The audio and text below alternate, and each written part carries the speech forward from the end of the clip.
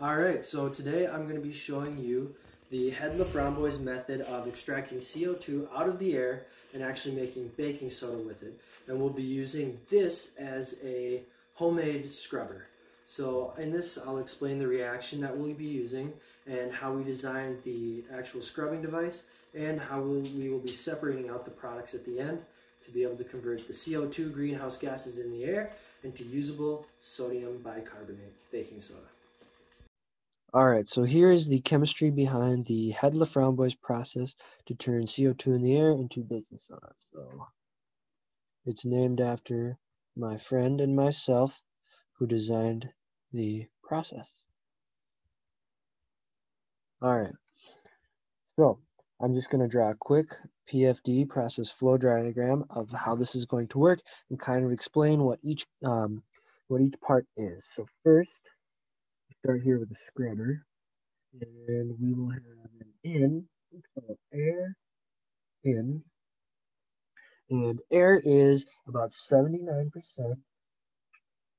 nitrogen, about 21% oxygen, and then there's a little tiny percent that is other things, and in there we have 0.0004, oops, I'm sorry, not that many zeros. That it's 0.04%. It was 0.0004 mole fraction, but here we've just got percent. And that is how much CO2. So there's really not a lot in the air, but that's all right because it has a very low solubility in water too. Right. So how a scrubber works is you flow a gas in, and then the gas comes out, and then you run a solvent here in. In this case, we are going to be using water. Okay? Then in the bottom, you have a dirty stream. The dirty stream contains your solvent and whatever it will dissolve. In this case, we only care about CO2. There's going to be a little bit of O2 and a little bit of N2 in there, but the CO2 is what we are trying to pull out. And then out here, you just have an air out. Okay, so after we absorb some of the CO2 from the air by pumping it up in through and into the water, it's going to enter a reactor. In this reactor, we are going to have two main reactions taking place. So the first one is going to be sort of how we got to this. So we're going to react CO2 and H2O. So when CO2 and H2O react, that is the CO2 dissolving in the water. So it has a certain solubility. And so at 5 degrees Celsius, at 1 atmosphere, the solubility is about 4 grams, okay?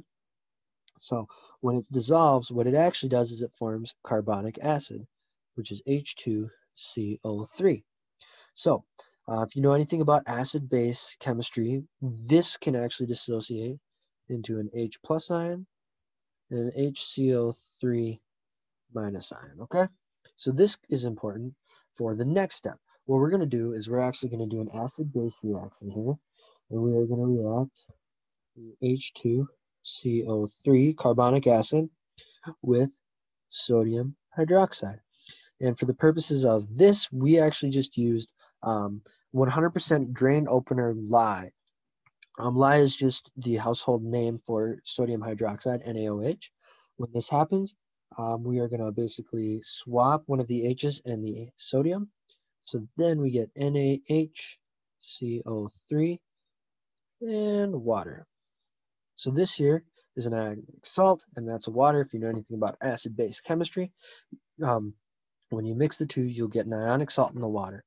So this is how we get from CO2 in the air all the way down to baking soda, sodium bicarbonate. Okay, so now that we know what happens in the reactor, we know that we have to have an NaOH stream in, okay? So then after it reacts, we run it here to a heat exchanger. In the industrial process of making sodium bicarbonate, what they actually do is they run water into the ground. It dissolves the sodium bicarbonate crystals in the earth, and then to purify it, they cool it down and crystallize it out of the solution of water, and they use centrifuges to push it out to the outside. So when we actually make this process, we're going to want to do the same thing. But for ease of testing, today in the video, I will be showing boiling off the water because that's the quickest way to get to the solution, to get to our product. But we're going to actually want to cool it down, so temperature down. And that is because we are then going to flow that through a filter. Okay, so here's a filter. Now it's going to work as the water is going to go down, and then we are going to pump the water all the way back to the beginning, because in this reaction, if you look, we have here, we'll use a different color if I can figure out. We have the H2O here and H2O here. So water actually acts as a catalyst in this reaction, which is kind of interesting. So we're going to just keep reusing the same water. And one of the reasons that we really want to actually cool it down instead of distilling it up is because if we cool it down, when we bring it back over here, it will be colder. And the colder it is, the more soluble the CO2 is going to be, because gases are more soluble at cold temperatures and high pressures. So we can actually use this heat exchanger for two purposes, which will help in the overall yield. And it will save a lot of energy. So then here, going back to the PFD, that's where we just pull out our dry cake. So a filter cake of sodium bicarbonate. If necessary, we can take it for further processing. But if we do the right processing, we can do it right at the plant, and we'll actually be able to turn CO2 coming in way over here and turn it into a usable product of NaHCO3. So some ways we can improve this is we can use a different solvent before H2O. The scrubber, we'd have to engineer the scrubber. The scrubber is the main part. They've used certain amines to actually pull the CO2 out. It bonds really well to it, and then the amines actually kick out the CO2 later, and we can have it go into a high pressure system where it will be absorbed into the H2O. But for right now, this is the main process of how we do it. I'll be showing you the actual process. I'll show you the scrubber that we made out of a milk jug and an aquarium compressor, and how we just boiled it off and mixed it with some household lac to make some sodium bicarbonate. Here is our scrubber that we made. It is just a aquarium compressor with a hose that is running to this here milk jug up through the cap, which we sealed with some Gorilla Glue. And there's a hole poked in the top up here so that it doesn't compress itself too much, but there's still a higher pressure in here. So what we're going to do now is we're going to transfer it upstairs by unplugging it there and just holding the hose up so that it doesn't drain itself out. And we will dump this solution into a pot and boil it off to make some baking soda. Alright, so I have transferred the solution into a pan, and I am heating it on high heat to boil out all of the water and excess NaOH.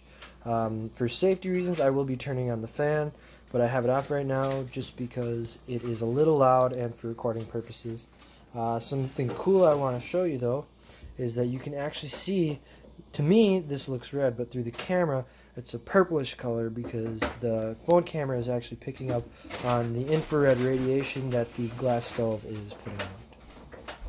So now we've boiled off most of the water, and as you can see there's a film left. That there is our sodium bicarbonate. I'm just going to finish drying it completely, and then we'll add some vinegar and do a test to see if it worked. Here we have some residual baking soda in the pan.